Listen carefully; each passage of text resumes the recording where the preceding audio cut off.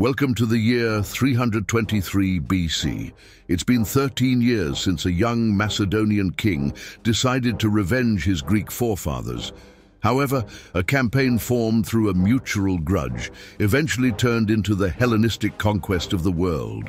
The results were unmatched. At just 30 years old, Alexander ruled over 50 million people, a third of the human population back then, and it only took him 13 years to accomplish this. But how was it even possible? A person who is often overlooked when talking about great generals and leaders of antiquity is Alexander's father, King Philip II. Philip secured Macedonian control over the Greek states and reorganized its military. With the Phalanx in its center, Philip built the most capable fighting force of the era. So when Alexander took over the power after his father's death, he already possessed a true force to be reckoned with, using it to destroy the ancient city of Thebes, ending a Greek revolt.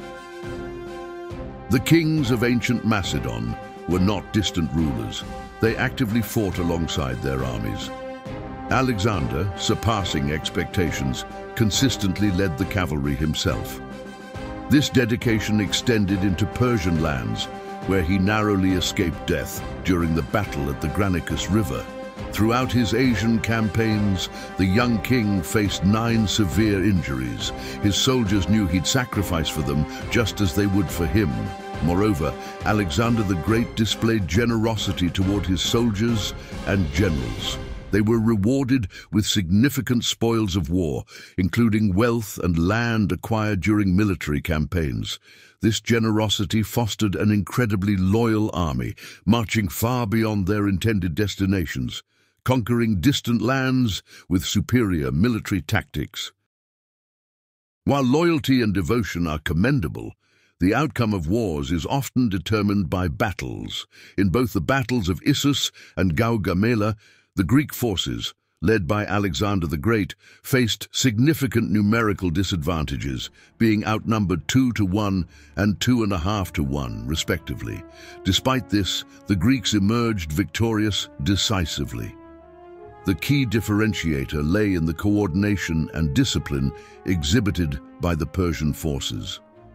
On one side, there were conscripted peasants compelled into service by a king who, in both engagements, fled the battlefield.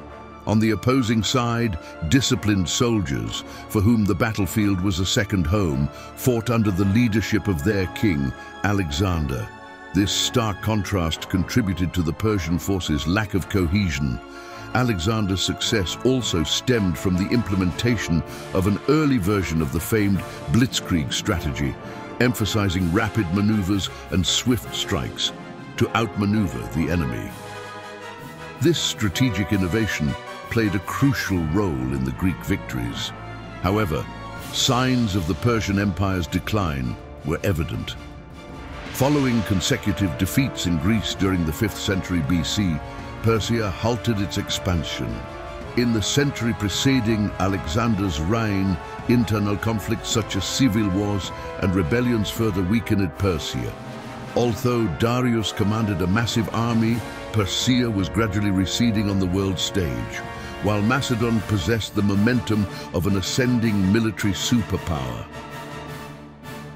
One of the crucial elements contributing to Alexander's success was his willingness to embrace diverse cultures.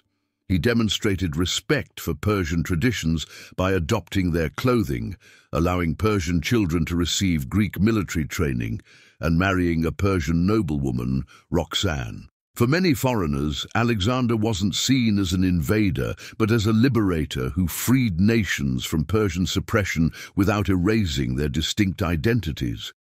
Alexander's determination and tirelessness played a pivotal role. He persuaded his companions to press on after the Battle of Gaugamela, ensuring the destruction of the last remnants of resistance across the empire. The Greeks extended their influence over regions like Bactria, Sogdiana, and Gandhara, even crossing the formidable Hindu Kush mountain range to enter India. This marked an unprecedented eastern expansion by Europeans. At this juncture, Alexander commanded an army of around 50,000 men, comprising battle-hardened veterans and soldiers from various parts of the newly established Macedonian Persian Empire. No other army in the world could withstand this formidable force. Alexander the Great's success lay not only in his ability to conquer diverse territories, but also in his skill to hold them. Despite his achievements, his untimely death at a young age prevents us from examining whether his empire would have endured longer than it did in reality.